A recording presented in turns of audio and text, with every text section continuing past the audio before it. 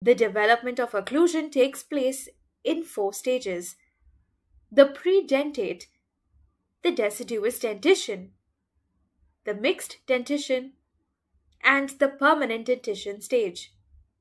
In this video, we are going to learn about the predentate or gum pad stage. This is the period soon after birth, and at this point, the infant is completely edentulous.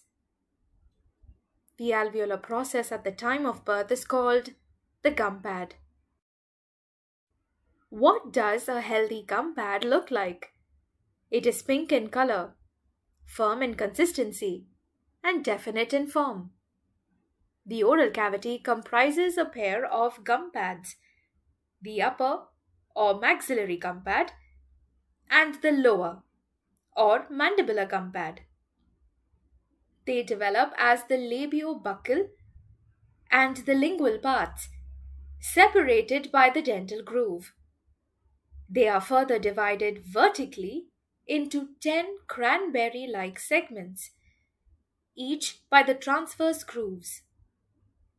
They correspond to unerupted deciduous teeth. The most prominent is the lateral sulcus, the groove between the deciduous canine and the deciduous first molar segments, which determines the relationship between upper and lower gum pads at an early age.